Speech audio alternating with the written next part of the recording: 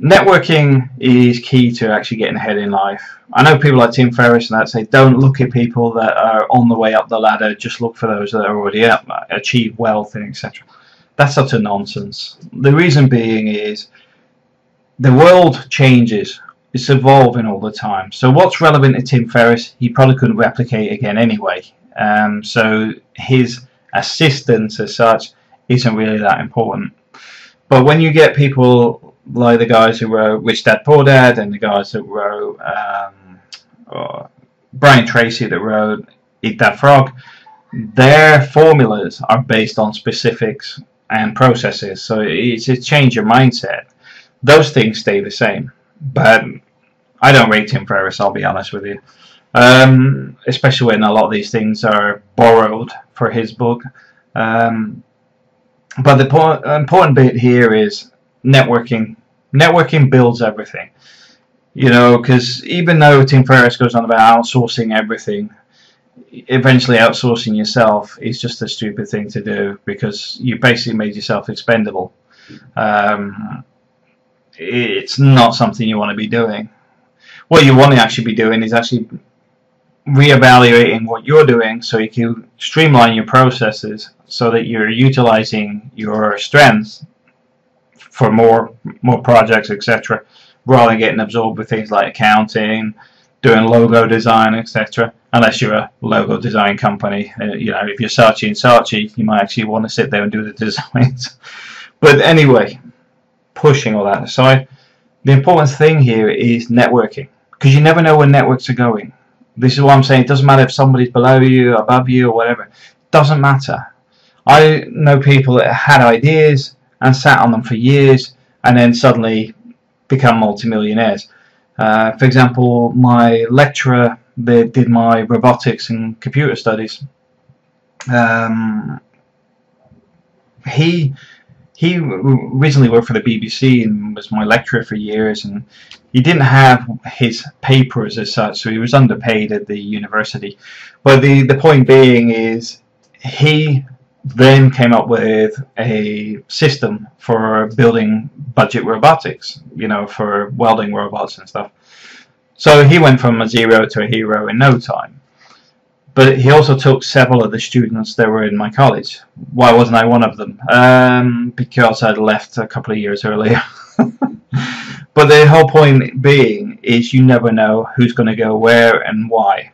This is why you'll see a lot of the guys that are wealthy have this fake persona of everybody's my friend. They're completely neutral. They're completely non-negative. Non-negative means that they have no negativity whatsoever. They don't discuss what's wrong or anything like that. They don't even entertain it. They're always upbeat.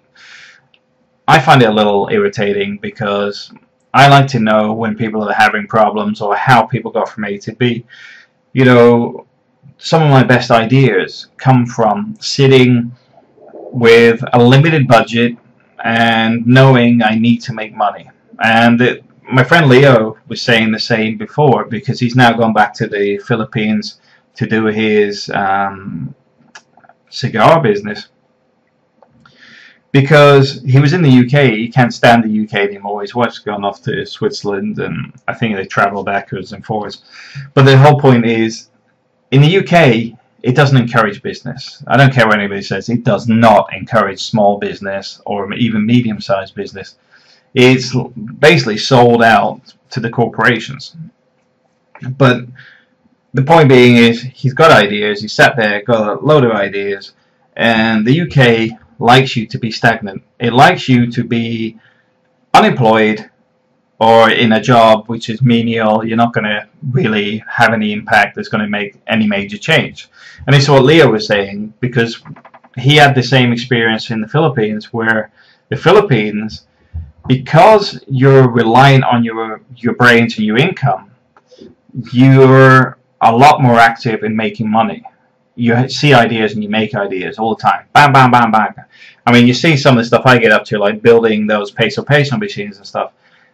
I do whatever it takes. At the moment, I'm in Spain. I'm still in a bit of holiday mode, but I'm starting to go, okay, this needs to be done this week, and starting to get the wheels up turning. For example, with buying a car. So the first thing is, I'm not talking about spending money for a car. I'm like, how am I going to recover that money that I'm going to spend on it? So the first thing is, I see that as a debt. I don't see that I've just spent money. I see it as I have to recover it. So this is where your mindset changes. This is why it's important to deal with people that are of a similar way of thinking. Leo I actually bumped into accidentally because he was a tenant on one of the properties I was the surveyor for. And he'd had some problems there, so I got to look at it, and I heard his wife speaking. I think she was speaking Tagalog in the background. So I asked if his wife was Filipino, and then next thing is I stopped for dinner, and we've become friends ever since. But the point being is similar mindsets. And this is one thing that you don't get in these books. The books don't tell you about this bit, but that is the key element, because it's like one of the guys that watches these videos is doing tire plants, for example. They do recycling tire plants and convert them into energy, etc.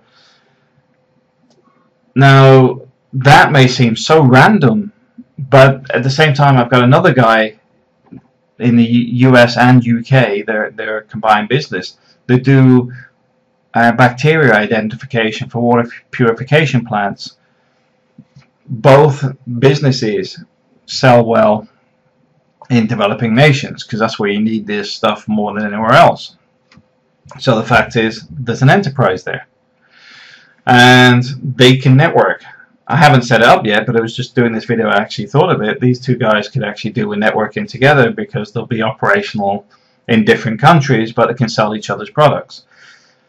That is the power of the network. And at the same time, when you're sat there at 3, 4 in the morning, got a presentation to do, you sat there, you know, got writer's block where, okay, I need to get this finished because the guys are coming at 9 AM, I've got to have this done, I've got to have it written up, I've got to have all the slides done, and you're sitting there with writer's block. You need people that just prod you in the right direction. You need people that will go Skype you or something, or email, say, how's it going, how's the presentation going, I'm stuck on this, and they might throw you an idea. But the other side of this being is, you've got people that are driving you forward because they're in the same boat. They'll go, okay, yeah, I was doing that last week. I know how it feels. Because a lot of time, other people around you can't connect with this. They don't understand it. But this is what separates us from them. You know, to push forward, you have to come up with these ideas. You need to push forward. It's like these videos. You're probably noticing they're slowly getting better.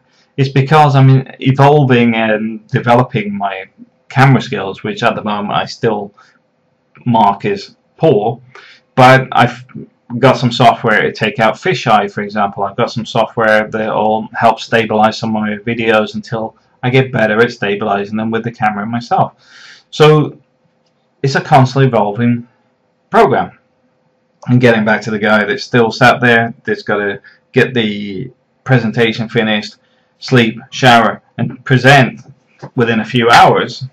Getting people call you up and say, well, I know how that feels, but you just need to get on, and maybe they throw an idea in there. That is what this is about. This is the power of the network. People don't talk about that bit, but the network is often where you will get that push that will make those positive changes, because you're not on your own. Because being on your own can often cause doubt. Because if you're sat there and you're going, well, I don't know if I can do this anymore, because you're tired, worn out, etc. But if you get your friend Todd that does something completely different, but you were talking to him last week about graphics design for his new store or something, and he calls you up and says, look, come on, you know, it's only a few hours, just get it done. Once it's done, it's done. You know, get the presentation done, and then you can go back to bed for a few hours. Hopefully you've had some sales by then. That's the way to drive it forward. There's the end line. Push for it. You know, sometimes you need that person to just shove you over the line. And that's why I say you need people that network with you and aren't just sitting on an ivory tower going, oh, look at me, I'm wealthy now. Oh, look at me, I'm so fantastic, I love myself. Those people are worthless. They really are. But the important people can sit at the top, middle, bottom, or not even have an idea yet. That's why it's important just to keep the network going. You know, network things, if you know somebody's struggling, just throw them a line. You know, a few people will tell you, well, if I told you to tell them to tell you, they would. But there's a few people alive today because I helped them through some difficult times. Whether it's me throwing them a line of work, whether it's actually helping them through some difficult relationship stuff, doesn't matter. You know, at the end of the day, it's helping people out that are friends, people I know, people I communicate with, etc. I have no issue with doing it because I know if I hit on a hard time, they'll be there for me. And that's the power of the network, which is far greater than financial wealth. Financial wealth can come and go. It's not important. But I know we're talking about getting from here to here in finances, but you won't do it without a strong network anyway. But I have yet to see a book that actually discusses how important the network is, and the fact is it doesn't matter who you're networking with. Although several will actually say that you should use peer groups that at the same level and above. I don't agree with that. I really don't, because you never know who is going to do that, and it's very easy to do these days. I mean, in the FM industry, a lot of that stuff's done on the golf course.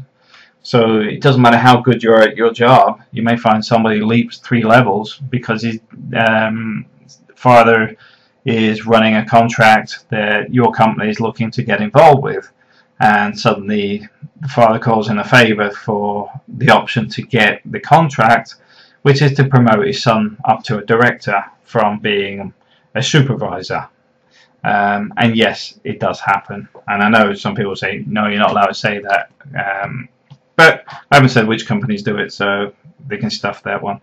But the point being, you never know. You don't know who's at the higher level, who's this, but also it's important from a learning point of view that you look at everybody, because you'll find people like the IT guys, for example, the guys that actually do the stuff on the ground, are normally a lot smarter than the guys that manage them, who did a management course. They didn't do a IT course. They don't understand how the systems run, and they may advise you on how you should spend your money on your IT infrastructure, where the guy that actually does the IT will actually tell you how to do it on the shoestring, because the guy at the top doesn't know what they're talking about, and he's only mimicking the stuff they were sold by a salesman.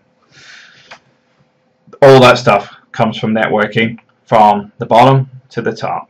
And at the same time, I still have, even now, people that sit above me at director level and large businesses, they're corporations.